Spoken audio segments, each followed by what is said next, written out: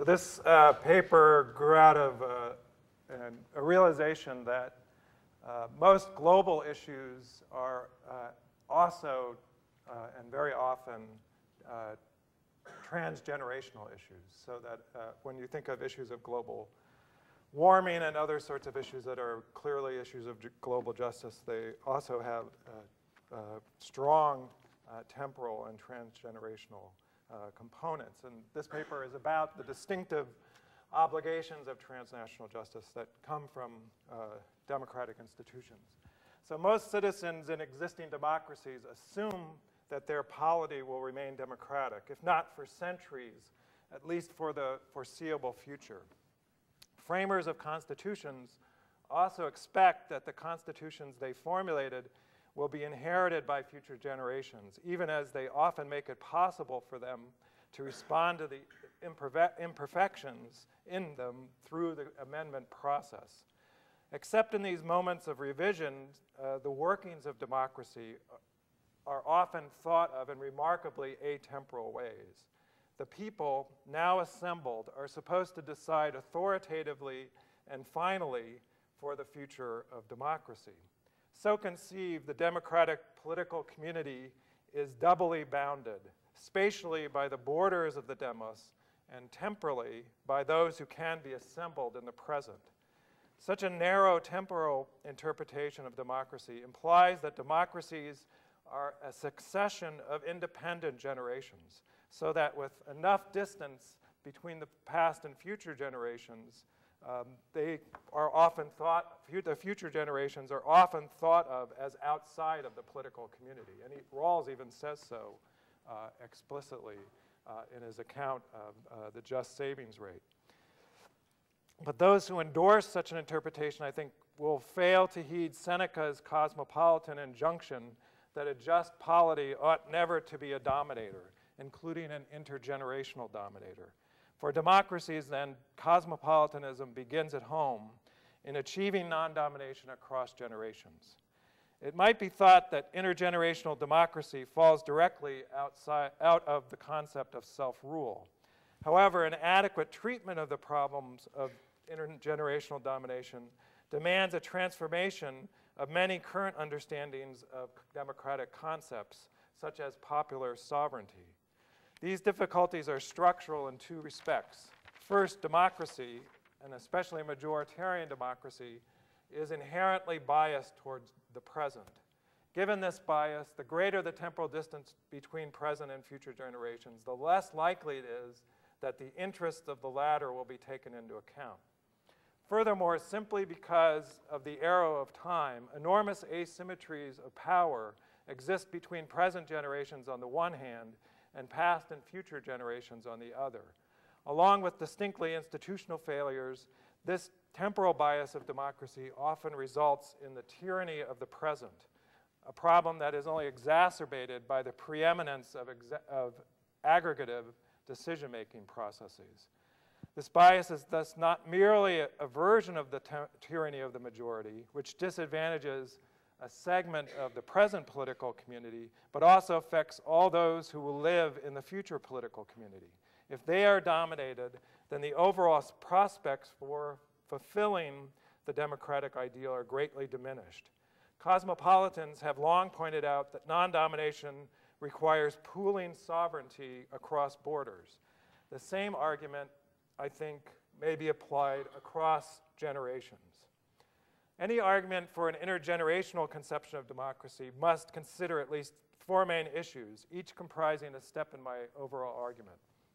First, non-domination seems limited, even in existing democracies, to those who are citizens. The freedom from domination is thus limited to those who have the status of being a citizen. And when this status is defined in temporally and spatially restrictive ways, citizens may come to dominate non-citizens both outside their borders and their generations. Second, in light of the possibility that democracies can dominate future generations as they do citizens, some version of Burke's view that the political community is a partnership across generation between those who are living, as he says, those who are dead, and those who are not yet born, should be expected and extended across many democratic concepts. For example, popular sovereignty can be made intergenerational if each generation regards itself, as he puts it, a temporary possessor of democratic power, and thus not its final and entire master. So against various objections that such a partnership is conceptually or metaphysically impossible, I'll argue that it is actually necessary for democracy itself.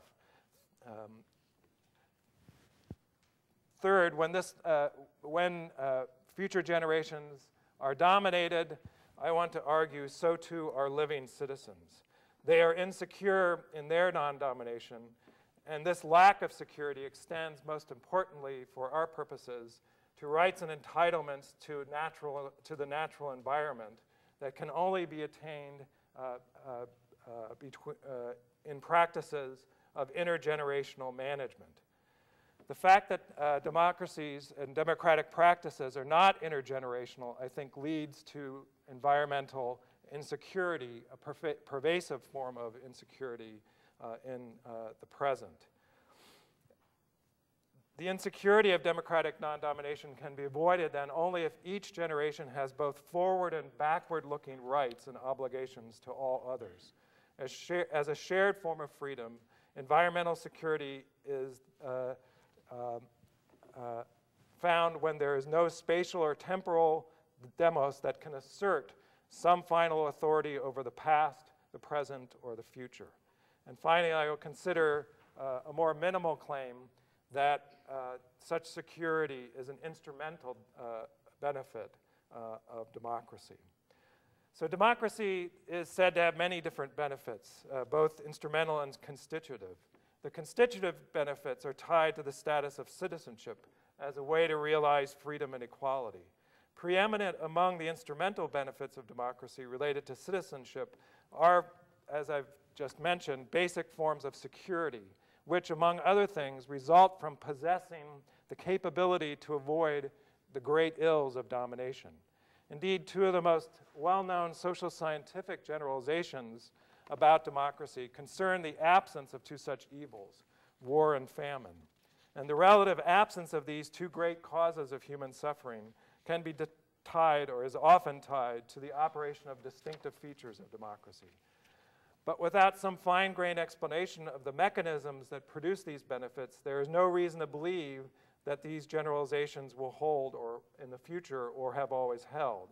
When considering famines, Amartya Sen argues that behind these positive generalizations is what he calls the protective reach of democracy, and thus the kind of security that is directly tied to democratic institutions.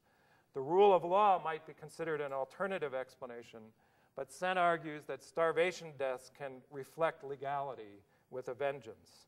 Famine prevention then could be attained by fairly simple democratic mechanisms of accountability, such as competitive elections and a free press. Environmental security, or the security of entitlement and rights related to the contributions of natural resources to human well-being, might then also be a matter for the protective reach of democratic institutions. Sen clearly goes farther and sees democracy as having more than a protective reach, insofar as it provides the institutional means to empower citizens to act and thus enable them to defend their entitlements. This protective feature then is more like self-help and thus more active and dynamic than merely having some external protector, insofar as democracies offer genuine opportunities for the exercise of substantial freedom. This kind of enabling condition, I think, then is essential to the explanation of the role of phenomena produced by democracy that serve as Sen's exponens, citizens' powers and entitlements. If these are curtailed, as they have been, for example, in the United States in response to terrorism, then citizens have less capacity to avoid the evils of war and thus less security overall, especially with regard to their freedoms.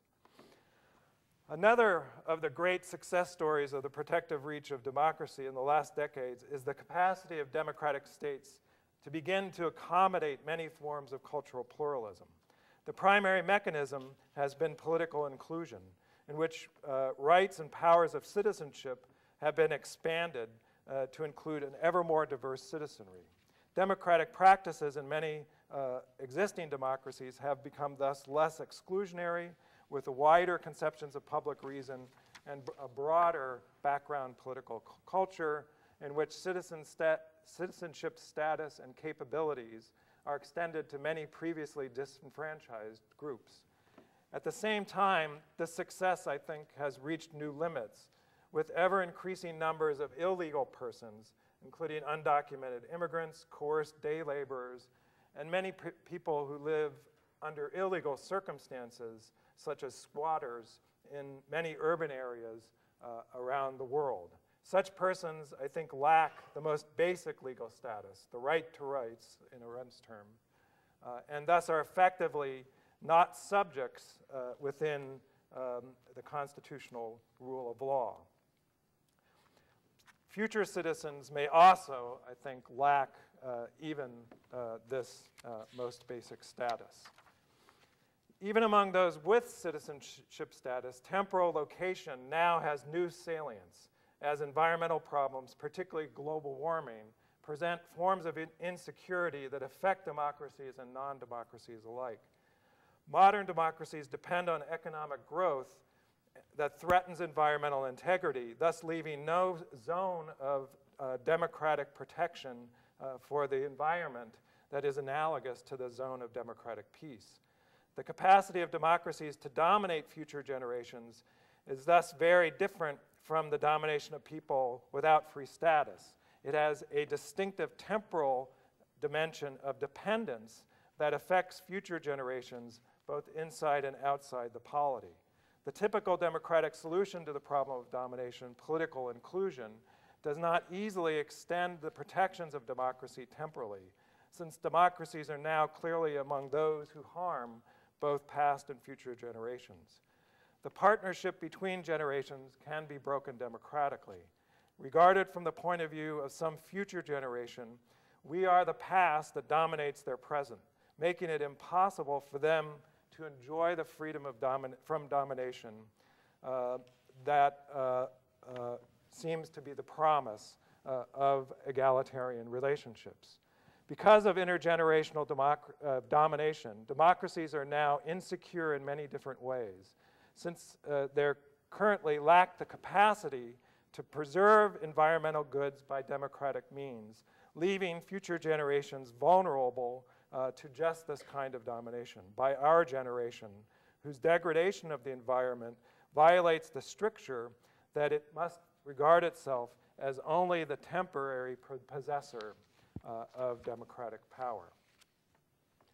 Nonetheless, I think there is still hope that this new form of security will admit to some kind of solution similar to that which Sen argues for in the case of famine. Not the simple presence of democracy, but rather improved intergenerational democratic practice. Or to put it as Jane Addams does, the only cure for the ills of democracy is more democracy. And in this case, as Dewey notes, it will have to be a democracy that is genuinely different in kind. But how can democracy institutionalize intergenerational non-domination? A partnership among past, present, and future generations in which no generation takes itself to be the master of others. The present generation does implicitly, whether explicitly or implicitly, take itself to have final authority over the environment.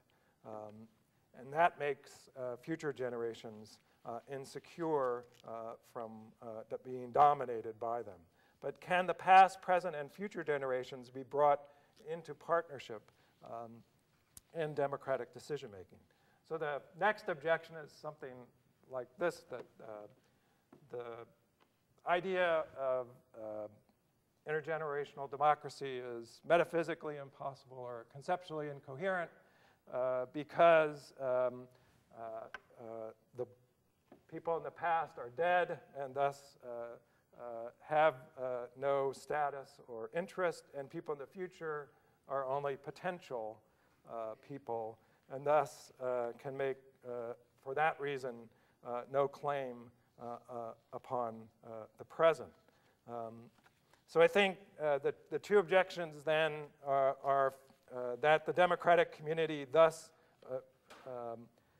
can exist only in the present among citizens now. The past and the future are not part of the electorate, and nor can they participate in decisions made at a time when they are either dead or do not exist. The second objection is that possible reciprocity between generations becomes more and more remote with time, so it is difficult to imagine that even a democratic people will sacrifice itself in the present for benefits that will be experienced in a fairly distant future. So in that way, many argue it is rational to discount the well-being of the future and to address more pressing concerns that need to be taken up among the needs of the current generation. So as Al Gore puts it, the past whispers while the present shouts. I think this argument is a temporal equivalent to a common objection to cosmopolitanism, that our obligations are always to those near and dear.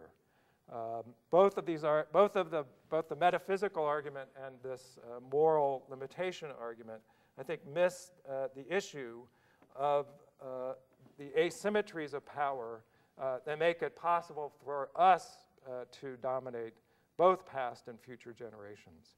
They ignore other temporal facts as well, that all generations are vulnerable to domination, since every generation is or has been a future to some past and a past or will be a past to some future. Similar practical arguments reject giving the natural environment a prominent place in democratic deliberation. This bias is pervasive in economics, particularly when it is concerned with issues related to well-being. The problem is not simply that measures of wealth focus on production and consumption. Many of them, like the UN Development Index, focus on current well-being.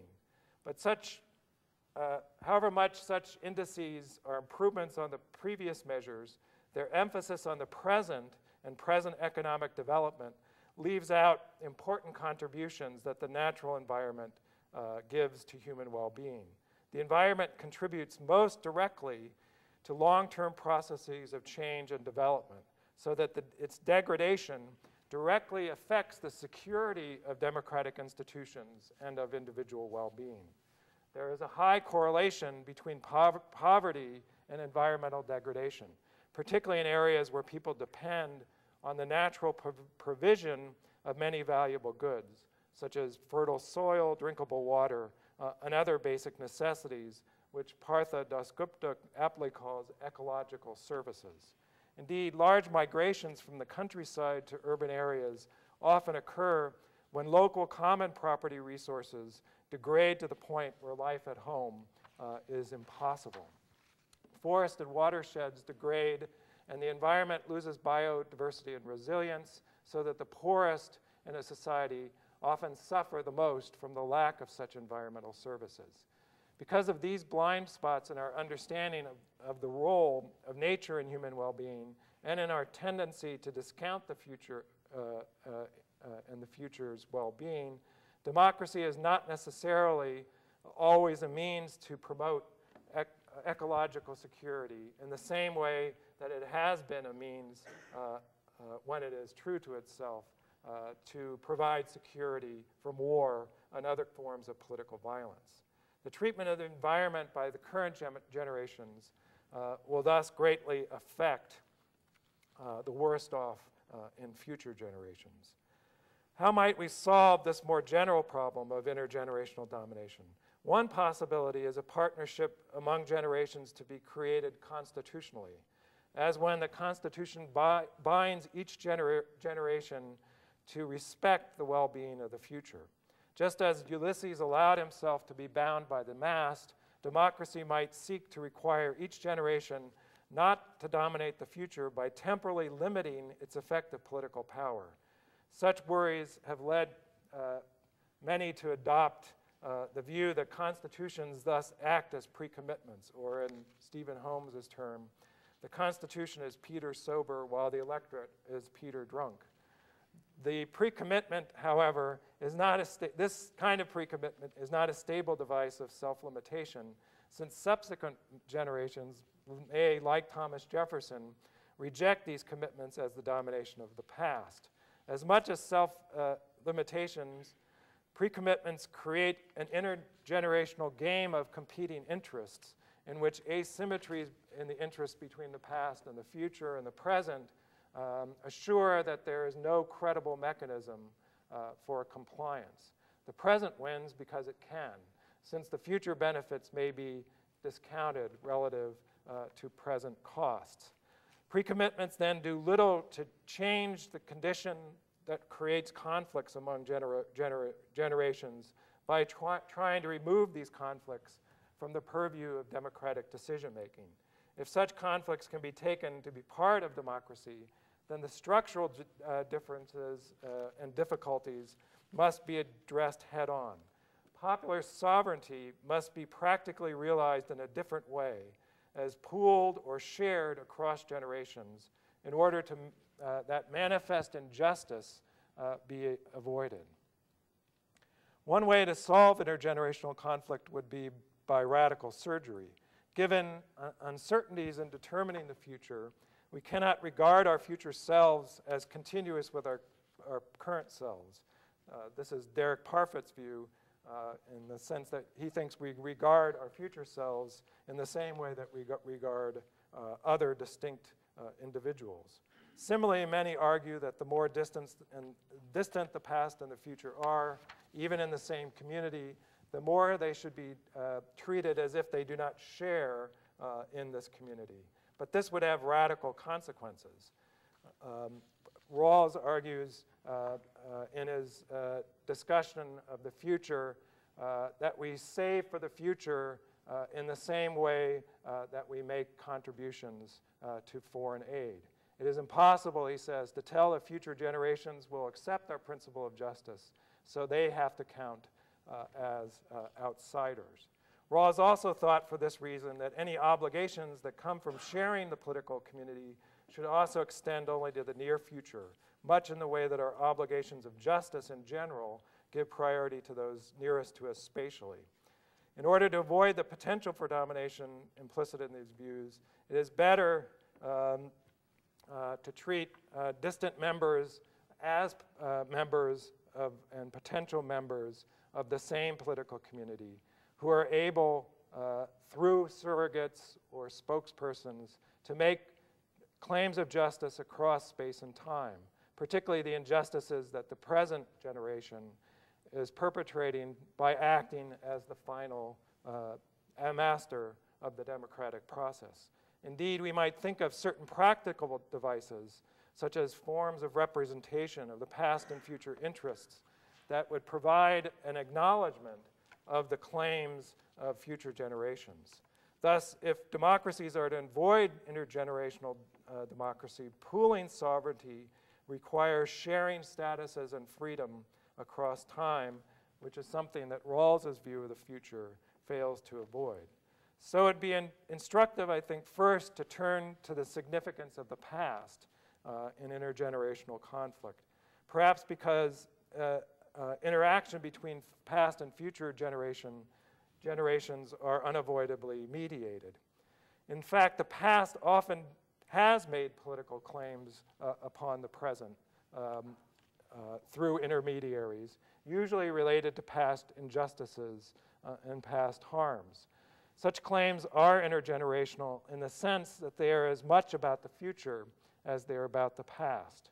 Intergenerational democracy requires then that the past is not closed, at least in the sense that it may acquire, this generation may acquire new obligations towards it in the course of political life, as when we consider the claims of dominated peoples such as the Aboriginals in North America and elsewhere with a history of injustice.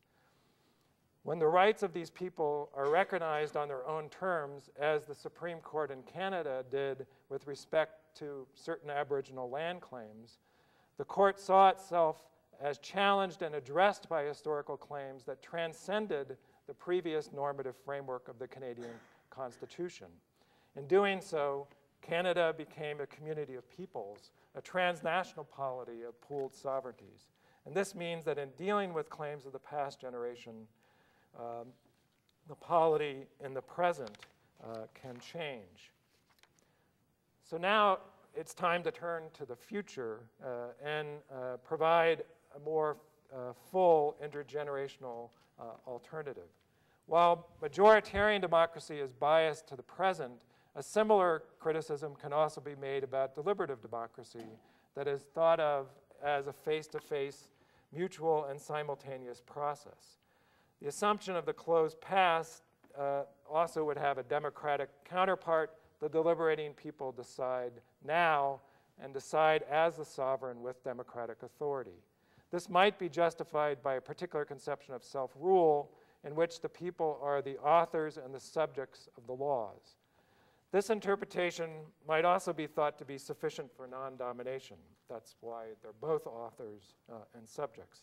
However, while the people in a narrow and restricted temporal sense are both the authors and the subjects of the laws, those who are subject to the laws extend temporally into the future, and in some cases back to the past. However, admirably, political equality is expressed in this idea of a self-legislating people. An atemporal understanding of the subjects of laws is not sufficient for non-domination. Or as Dennis Thompson puts it with regard to the majoritarian view of sovereignty, even if no other values except sovereignty were at stake, this principle cannot give any particular majority final authority to dominate. Since the claims of future sovereigns are undervalued by current democracies or thought to be necessarily better off than the present or the past, it is not surprising then that they are left to fend for themselves, despite the fact that many decisions in the present, such as national debt and environmental degradation, pose significant constraints upon the future. So the democratic bias toward the current generation might be thought simply by appealing to some intertemporal majority principle. But since future generations inevitably outnumber the present generation over the course of the democratic process taken as a whole, the bias would simply shift to the future, imposing undue burdens on the present. In order to overcome all of these difficulties, Thompson proposes that citizens see themselves as part of a temporal series of sovereigns in which the form of future democracy is left open. Nonetheless, given the ways that the present generation can still affect future democratic sovereigns, each generation institutionally represents future sovereigns in their own institutions by acting as trustees for the democratic process. Each generation is thus entrusted to hand democracy to the future sovereign people without dominating them and thus allowing them to exercise competent control. The notion that the present generation is a trustee for the past, holding future sovereignty in trust, is an appropriate development of Burke's idea of the intergenerational polity. This is not captured fully by simply representational devices, such as third-party representation. Thompson talks about a tribunate on the Roman model for the ways in which the Roman citizens protected the plebes. But the tribunate, I think, is insufficient on its own without a way of dividing power among the current generation and the past and the future. More generally, then, each generation as a whole does act as a future, as a trustee of democracy for the future generations in the deliberation.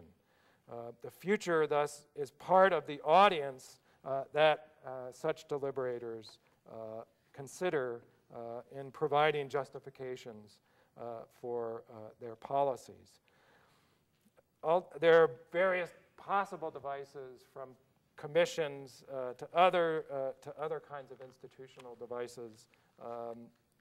I would tend to favor, in cases where it's obvious that forms of intergenerational domination are at stake, to use deliberative bodies such as mini-publics to reflect upon whether or not the practices of trusteeship at any given time are adequate.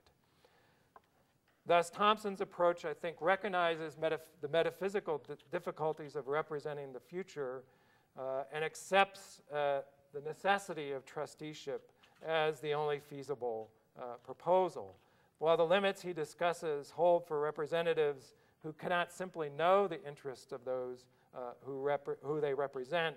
The proper solution, I think, is first of all to recognize that the future has very general claims, basically human rights claims upon the present, and that the future must be able to have statuses that current democracy also has in its institutions. As already has been done with respect to the claims of the past, as I've talked about in the Canadian examples. It should be similarly possible to make claims for manifest future injustices as were made to the Canadian Supreme Court, such as violations of environmental security or well-being freedom in some sense. Public power to make claims on behalf of the past and the future is not, I think, anything mysterious. While our political community has a stronger sense of the reality of the future than the past, the Maori and others are genuinely intergenerational political communities in which power is considered to be normatively shared across time. The presentist bias of current democracy is thus social rather than a metaphysical fact, and many democracies are now seeking to rectify past wrongs. But the recognition of claims to justice is not the only way in which sovereignty ought to be shared. There are instrumental benefits of democracy that cannot be achieved without recognizing the intertemporal character of sovereignty. And then the next section, I'll talk a bit about environmental security as an instrumental benefit of intergenerational democracy. And that's based on, I think, an analogy between ecological insecurity on the one hand and the insecurity of constitutional democracy to political violence. The 18th century Republicans, such as Kant and Diderot, undertook a criticism of the imperial tendencies of states that had enormous implications to undermining the emergent republics. It suggested that citizens are to have the means to prevent the great evils of war and colonial expansion, and that they should, in order to have them, demand an international system of institutions that would afford such protections and limit the imperial ambitions of their own states. If we take such modern Republican arguments seriously, we could modify them in their attempt to rethink the proper location of citizenship and its exercise. One possibility, of course, is that some supranational institutions would exist to make sure that democratic states are more rather than less democratic by maintaining a common space for liberty. This sort of institutional structure was needed to overcome the negative feedback relationship between empires that undermined the liberty at home. Thus, the cosmopolitan commitment of Republicans led them to argue for an institutional context in which laws were not framed for a single society, but rather with the interests of neighbors and common humanity as such. So instead of democracies making international relations among states more peaceable, the new constellation of potential political violence, I think, demands that states become more democratic, not only by opening themselves to internal standards of human rights, but also to a whole array of threats to security that have to do with temporal forms of domination, and the most obvious of which is environmental insecurity. Here we might think not just of pollution and global warming, but the availability of safe drinking water, epidemiological security, and many causes of premature morbidity. Even if this insecurity does not affect the agency of all citizens, everyone's well-being freedom will decrease with the loss of environmental public goods. Indeed, the common economic assumption that future generations will inevitably be better off than the present itself depends on environmental security, which is precisely what cannot be assumed in irreversible processes such as global warming. So in these cases, environmental security applies across political communities and has thus worsened because of the lack of effective collective action by democracies.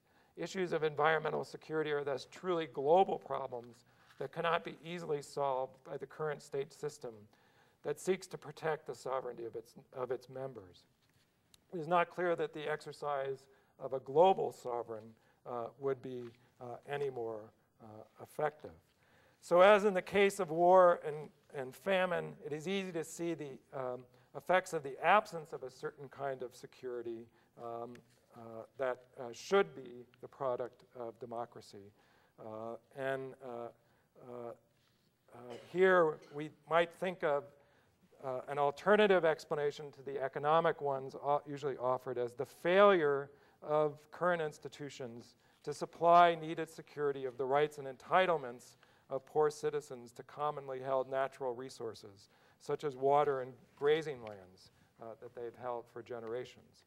The entitlements here are not rights to ownership, but rights to access and to management of environmental resources, and in the absence of which there is no assurance that more powerful actors will not expropriate the commons and deny existing rights for their use by local communities. With the degradation of the local resource base, local people then lack well-being freedom that has been enabled them to sustainably use these resources across generations. So insecurity in the well-being freedom of local groups is thus directly related to the domination of the future, a form of domination that cannot be justified simply in terms of the long-term shift from commons to external authority and to resource-intensive technologies of resource management. Such substitutions prove not only costly, but can also lead to financial disaster. And these institutional shifts, I think, no longer provide environmental security even to the best off. They are also permit the domination of the past by denying the inheritance of property rights based on sharing resources, rights of use, as opposed to practices based on private ownership. Attempts to control the Mississippi watershed industrially, for example, have led to less rather than more environmental insecurity.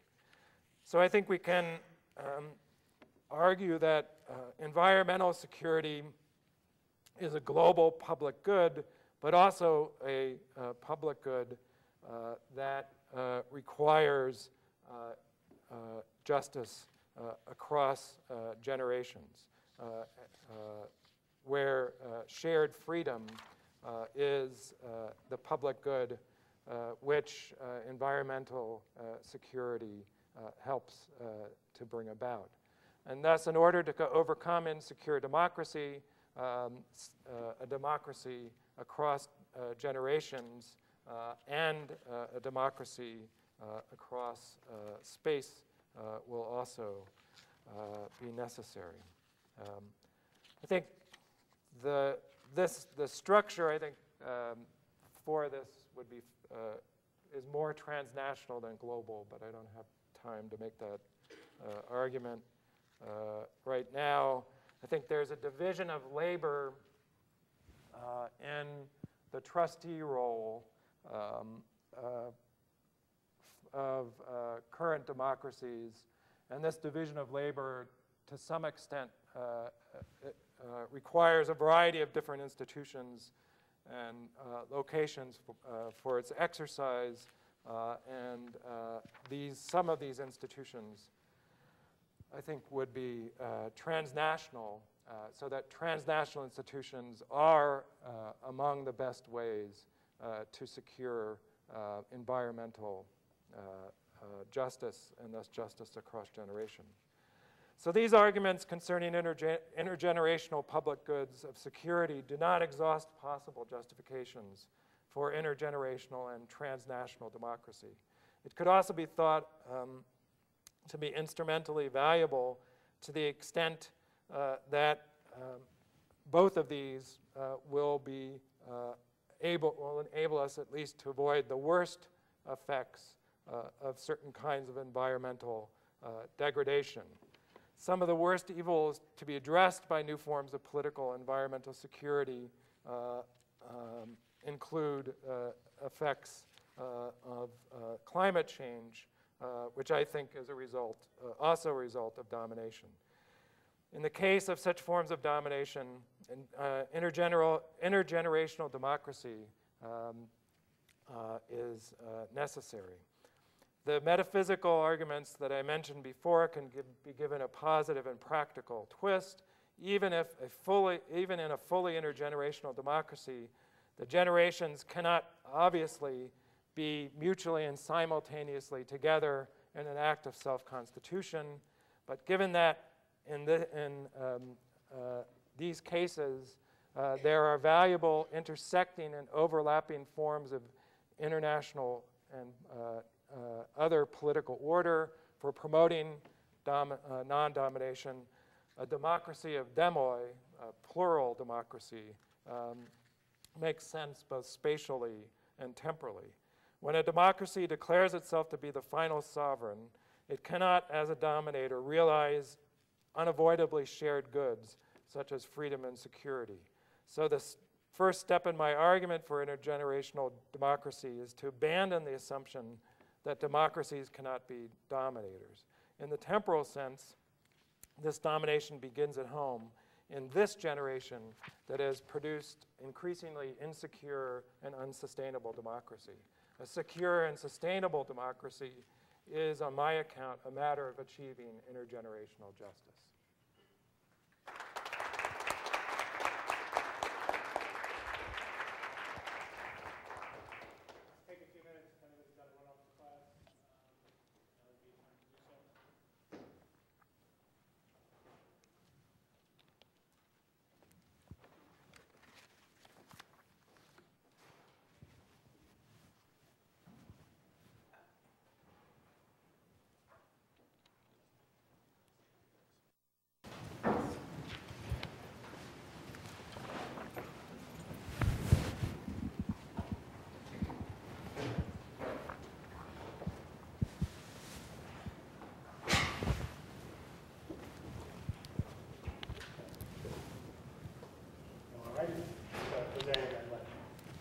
Well, thank you, Jim, for such a stimulating talk.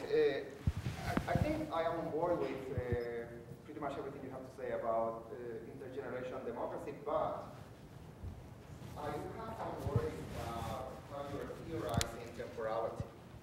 Let me voice one worry concerning the present, and then another worry concerning the analogy between the past and the future. Now, concerning the present, I really don't see a necessary connection between presentism, or the focus on the present, and what you were calling the tyranny of the present and the domination of the past and the future. Because, for example, in the philosophy of the present, George Herbert Mead shows that there is, or there can be, a form of presentism that is actually not narcissistic, and it is not oblivious to the ethical obligations that we have with respect to the past or with respect to the future. It's a kind of presentism in which the attentiveness to the present moment involves the attentiveness to the kind of historical beings we are, and the temporal orientations we have, and how we are necessarily shaped by previous generations and necessarily oriented towards future generations. So, for example, even the Canadian case that you examined could be actually very, very well explained and motivated and politically justified with this medium presentism. Or I was thinking, actually, something I'm more familiar with, the case of Spain in the last 5 years and the revisiting of the Civil War and the Franco years and so on and so forth. I mean, this entire political debate and the new legislation that was generated and so on was, for the most part, motivated and justified from the point of view of the present. Because of the kind of community we are, because of the kind of ethical beings we are today, we have to go back to the past. And we have to do so with an eye to the present and with an eye to the future.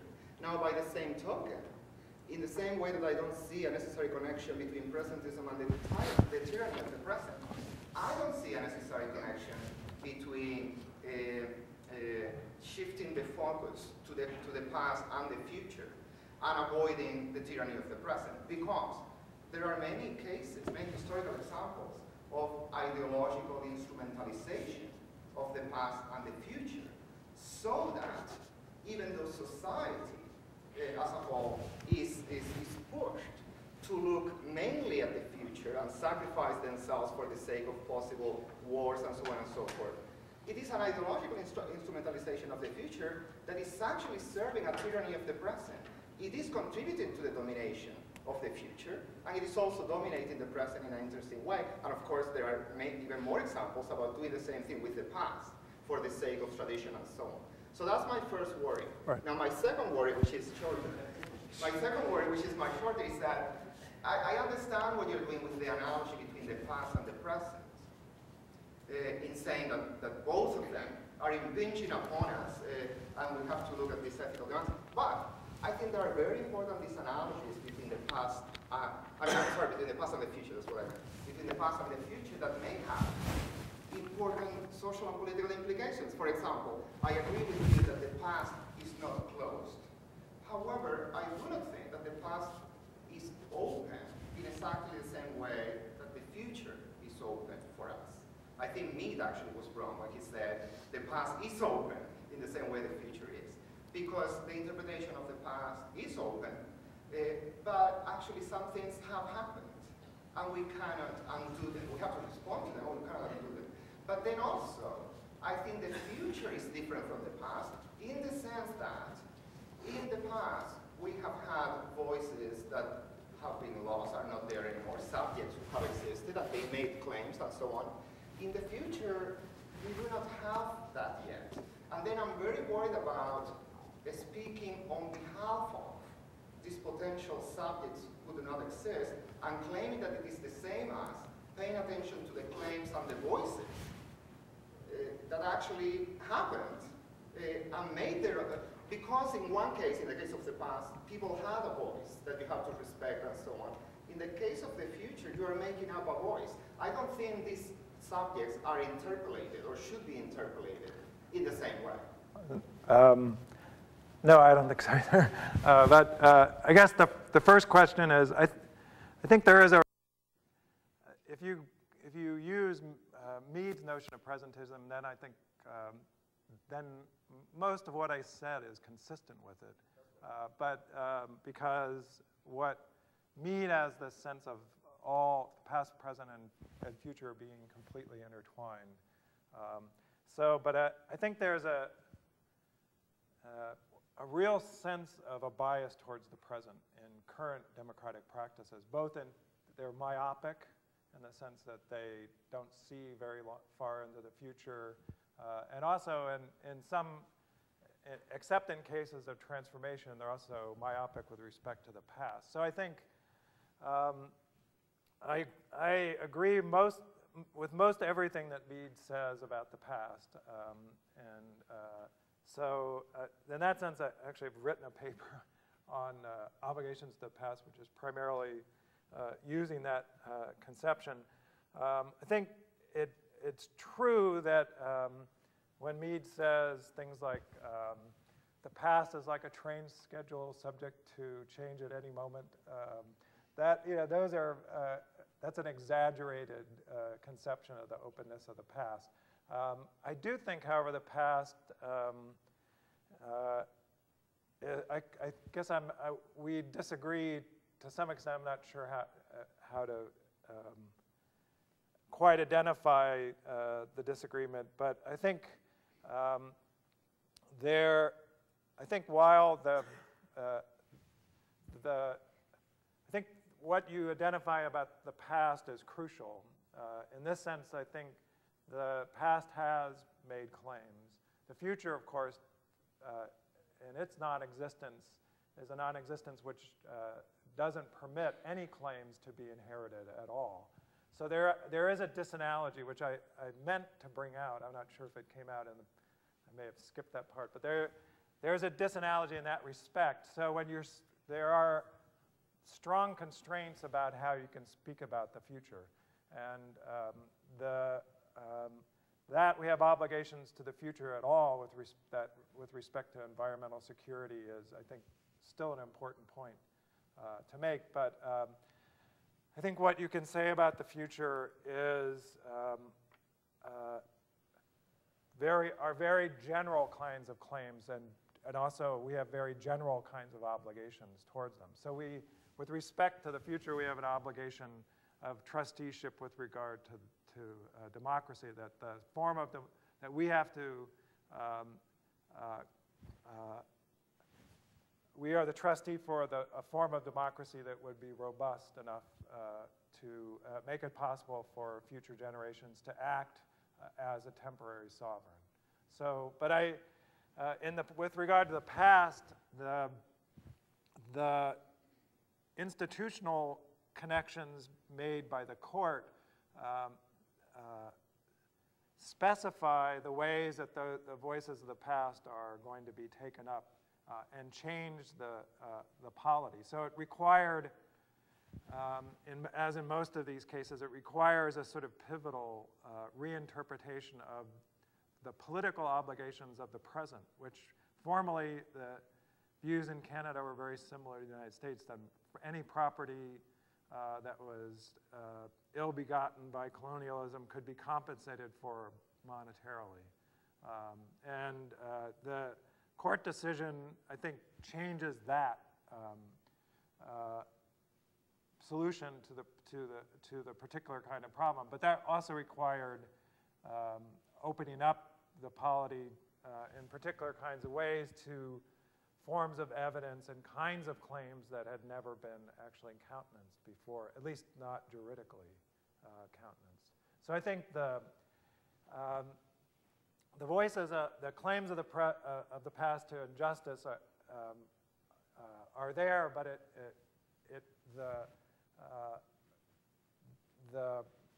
in a certain sense, I think Mead is right that in being taken up in the present, there's a novel past. The novel past of Canada includes the injustices that it did in ways that the U.S. has never recognized. So I think that's a novel past. And that kind of the way in which I'm very taken with that example because it shows that the perspective of the past can be present institutionally and transform the conception of political community.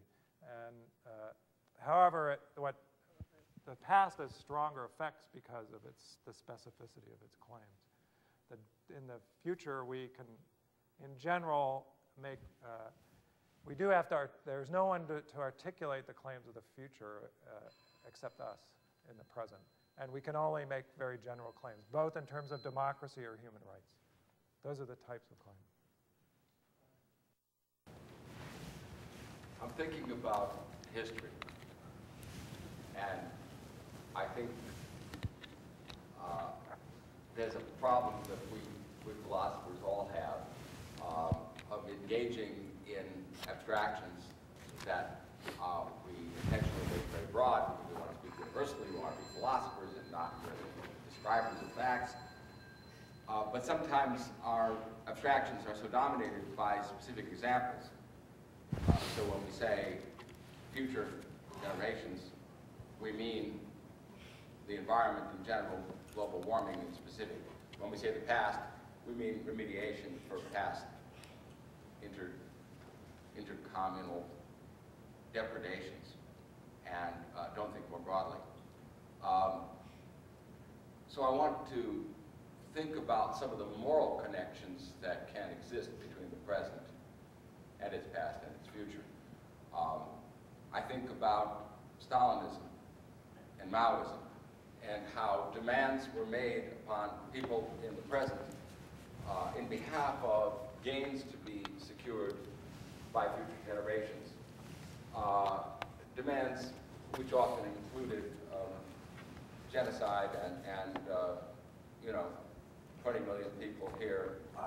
Mao Zedong announced that he would be perfectly ready to see a third or a half of the Chinese populace wiped out in behalf of a glorious future that he vaguely described and perhaps even more vaguely envisioned.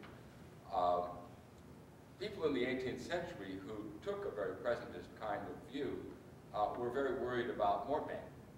Kant, for example, in his legal and social and political writings, worries about the control that a will written in the past might exercise over the freedom of individuals in the future. So I worry about domination of running in the wrong direction or in the wrong dimension. You proposed certain remedies to domination. Greater cosmopolitan, transnational institutions, commissions, and so forth.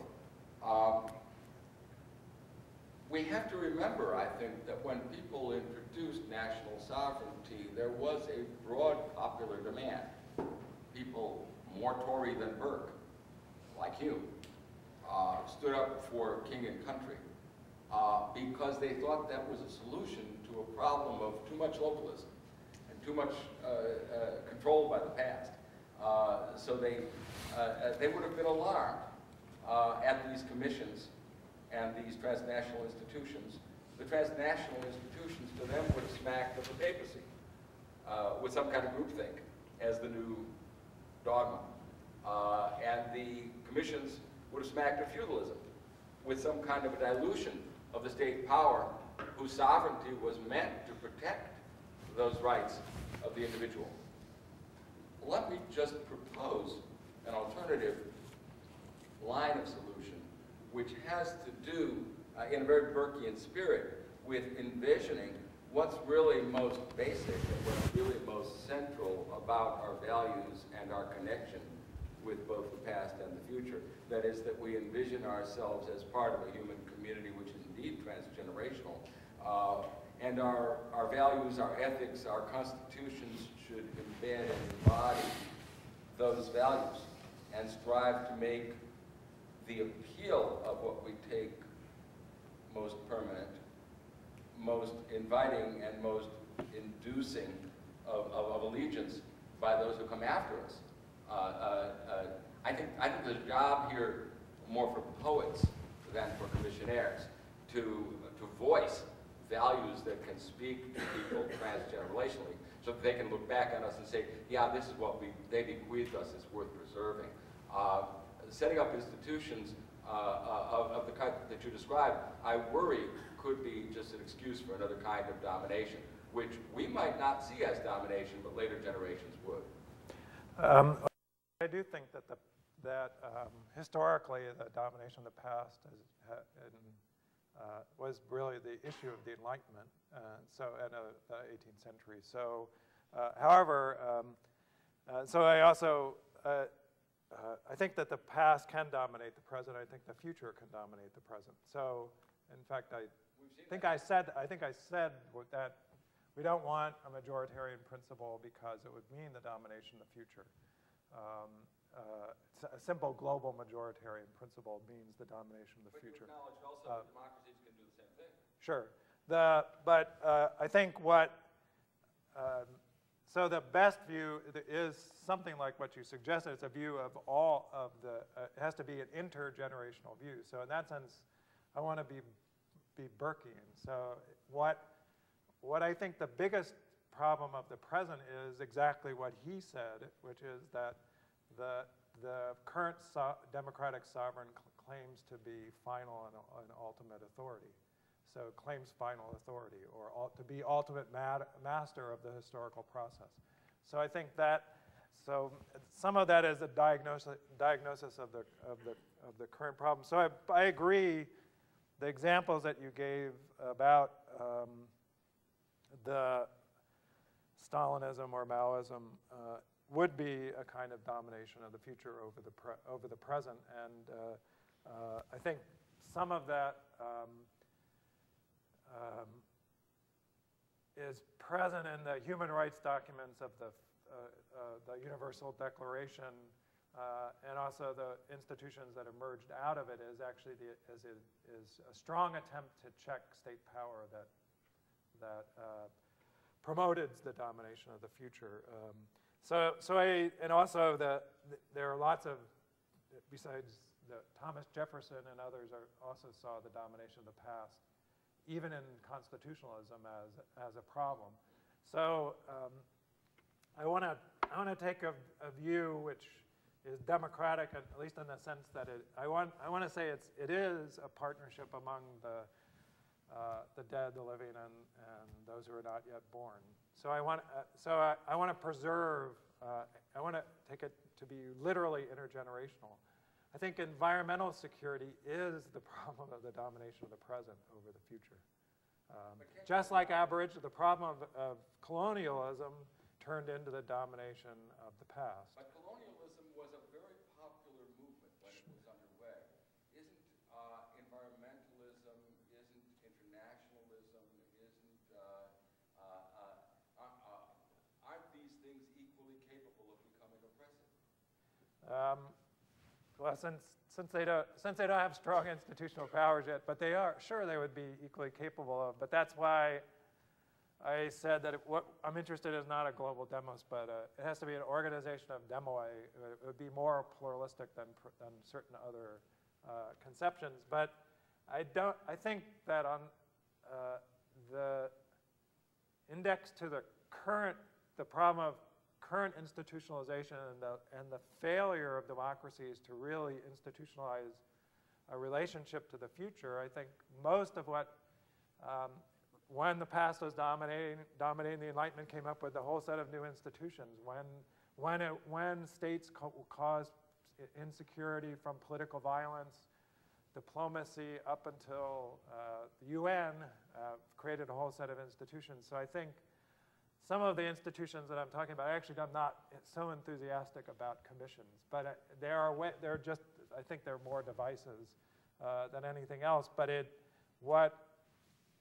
what they do is at least introduce the perspective of the future. So I can't say that and there is an inevitability of a certain trusteeship of the future for reasons that Jose mentioned, but that the future can't directly make claims, even though if we have obligations that could be formed as claims.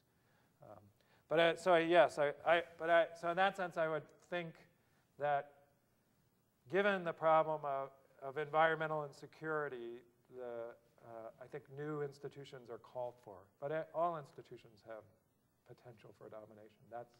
That's why shared liberty, the sort of Republican solutions of the separation of powers, division of labor, which I talked about, just mentioned at the end, division of institutional labor would at least be somewhat antidotes to that. But so I agree that those are serious problems, and that the best view is more fully Burkean. Although Burke is a bit too conservative and a bit too contractarian for me, but in the sense that he sees, I don't think he saw the future as based on a fixed past, and that seems to be, they expected the past to the future to interpret the past. That seems to be it seems to be a rich enough conception if it's fully intergenerational. Thanks for the talk. It's really interesting.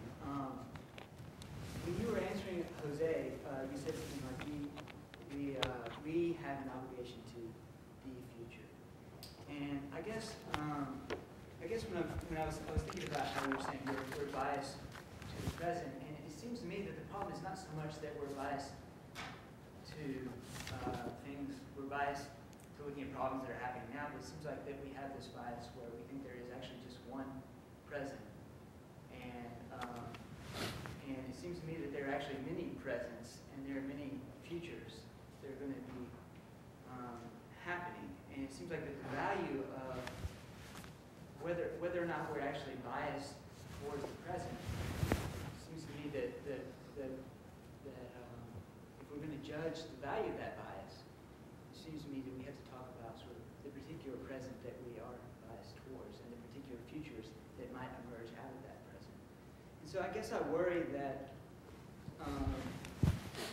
if we're going to build democratic institutions that represent in some ways the future, I guess I wonder whether you're sort of reinscribing a kind of monolithic view of the future that in turn would actually, in a weird way, reinscribe this problem of presentism that you're actually diagnosing. I guess that I think of the future as a kind of shorthand, but you're right, it can be sort of reifying to just say the future or the past or the present. So, but in order to try to express that these are all three interrelated, it would give rise to very long constructions to make them fully plural. But I accept that criticism. But I think there's one sense in which there is a future, and it's looming, and it has to do with what happens when global warming exceeds 5 degrees centigrade. That's going to be shared by all people. And that, I think, there is a certain way in which there, as an unavoidable, it seems to be without some political intervention, that seems to be the future. So that some of what I'm interested in is the way in which that's why I talked about economic practices. So the prevalence of particular kinds of economic practice, substitution of resource-intensive industrial ways of securing certain kind of environmental goods. So in that sense, I think there is a kind of global future, but it's not. It's something that needs to be avoided. So and that's. I guess just a quick follow-up, just to. It seems to me that global warming is a problem, but it seems to me that you're making a much more expansive sort of argument for a democracy in general that would take the future into account in general. And it seems like that there's, it seems like, yeah, global warming is a problem and we need to talk about that, but I'm not sure that we need to, necessarily redo all political theory to address that problem. No, although we need, in order to avoid problems of intergenerational domination of any kind, the past of the present, the future of the present of the future and the past. We need a different conception of sovereignty, which is not the people now assembled. And so I think, I do think it would make a big difference if people regarded themselves as sharing sovereignty across generations. So I think it's I don't think it's the only, it's not the only aspect of democratic theory, but I think it's an underdeveloped aspect of democratic theory. So I actually have broader views than that, but I think it has to be, there's a lack of temporality in democratic theory, and I have done it myself. And I'm repenting, publicly. I think you're right. But I think there is an issue that has to do with the temporality of sovereignty.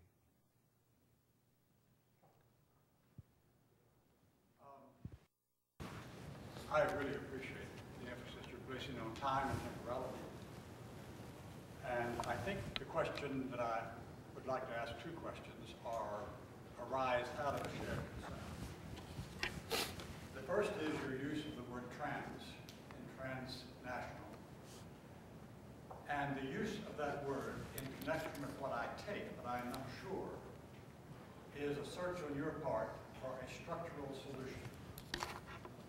It seems to me that the word trans imprints, no matter what we say to the contrary, an emphasis on presence.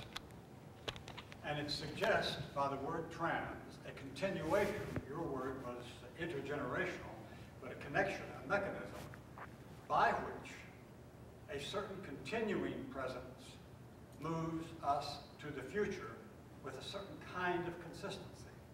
I appreciate the desire for a way to address problems that our emphasis on the presence creates. I worry that your use of the word trans actually furthers the very conception that you want to avoid or you want to critique. The second is, I guess I put the question this way, it plays off with some of the issues that I think Lynn raised earlier. Do you really think that we should look for solutions to the environmental crisis? Solutions.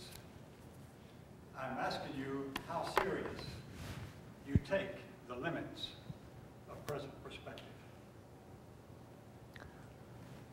I think the notion of solutions to environmental problems is part of the problem. So I agree with that. So that, there's a whole, I think there are a whole lot of blind spots, say, in economic analyses of various environmental problems, which ignores the ways in which the environment contributes to human well-being in a fairly direct way. So in that sense, I think some of the solution would be to stop what we're doing right now. And so in the sense that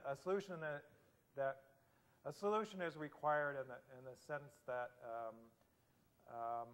the continuation of certain practices into the future will result in great human suffering. And I think that should be avoided. So what needs to be, it also will make certain other goods unsustainable as well. So I guess so in that sense, I think there has to be a solution. That has to be avoided, and whatever I call the solution would be whatever makes that possible. Something that itself would not cause greater, would not cause great human suffering. So I think in a,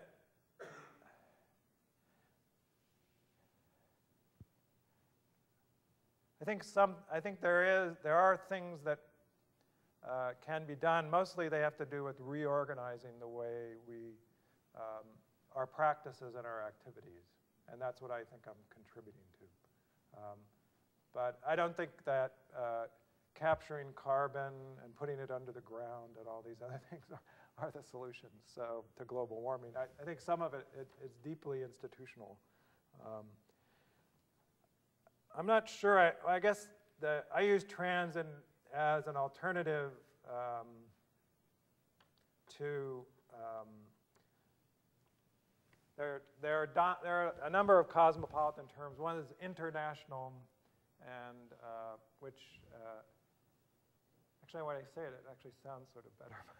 International and transnational, and international is identified typically with the system of states and the institutions that were created by the system of states that, like the UN presupposes something like non-intervention and the sovereignty of states in the state system. So my use of it has to do with debates among cosmopolitans, and transnational institutions are as opposed to global or international institutions. So transnational institutions does not require a global hierarchy of institutions, but nonetheless a type of organization, a set of institutions that avoid the problems of the other views. So I'm thinking about it more in terms of those debates. I don't know if it,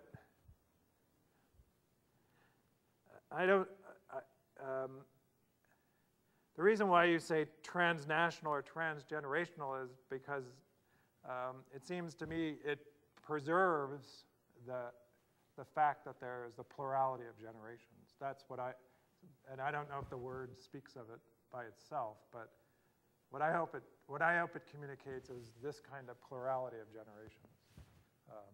I think it does better than other words, but I may be wrong about that. So what I want is a word that preserves plurality, but discusses ways in which institutions can help promote that very plurality.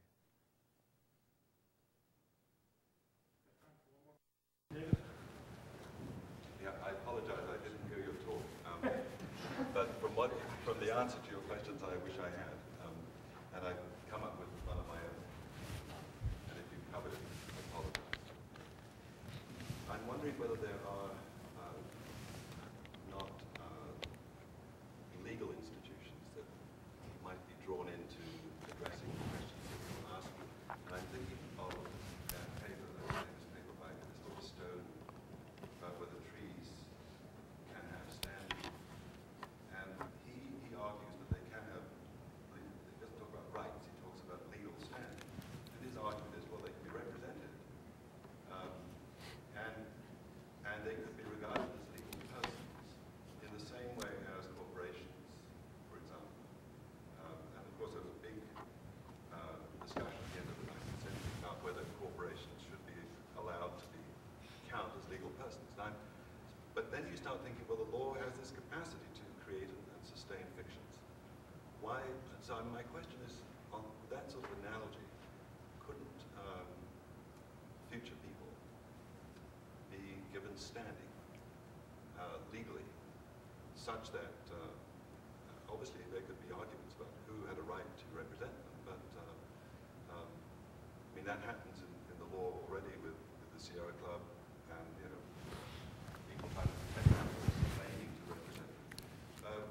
What would be wrong with giving future, let's say future residents of Nashville, a bank account and a right to sue if the sorts of things that they saw going on might be thought to threaten their interests? I'm thinking, obviously there's a sort of conceptual issue about how you can talk about people who don't exist, but the law has a way of allowing those fictions, in a sense, to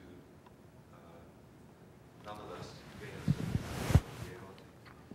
And when you think about the theft that's currently going on, in the sense that we're stealing from the future with the enormous national debt we're creating, you might have thought that there were interests there that were being attacked.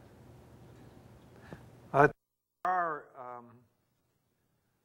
straightforward legal concepts which give interest to deceased persons and then they name executors. So I think, and also even in the same context of wills, there are, I think it's called heirs and issue, that the future heirs, of a person. So the issue of the person. So I think there are legal fictions which capture this.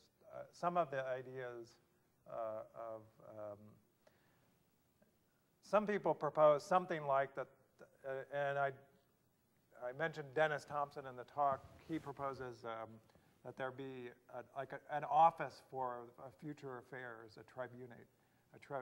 And some people propose that that would be quasi-juridical in the same sense that it would be like the ICC is to crimes against humanity.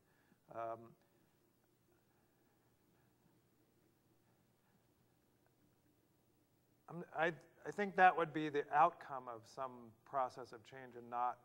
It would be difficult to imagine it being instituted that people would actually give legally binding power to some court to act to limit the present in terms of the future, but by itself. So, I think the law does. So I don't have a good answer to that. The law could be used to. It is used to regulate relationships between generations, and so formalize and regulate them. And I think that's right. I haven't got a clear idea how that would work in terms of whether how the future would be represented, or what legal theory could be proposed to give the future, or those who make the claims on behalf of the future, the capacity to sue others. But I think that's right. I think some of the reason why it's not conceptually and metaphysically preposterous to talk about the claims of the future and the past is precisely because of how pervasive they are in law. But when Len talked about poets as giving us greater access to the identification that we might make with the future, it strikes me that even the idea of an office of future affairs is an imaginative thought. It's something that we can sort of understand. And it actually holds up a possibility, and hence a train of thought and a train of imagination that then might get filled in institutionally. So I think it's worth holding it up there, at least as a possibility. I think Dennis Thompson means that when he said, instead of, by using the Roman term tribunates and for the plebes, he's merely suggesting a possibility that could be filled out in different ways. But you're right, I think the law is a rich source of discussions of temporal relations among persons.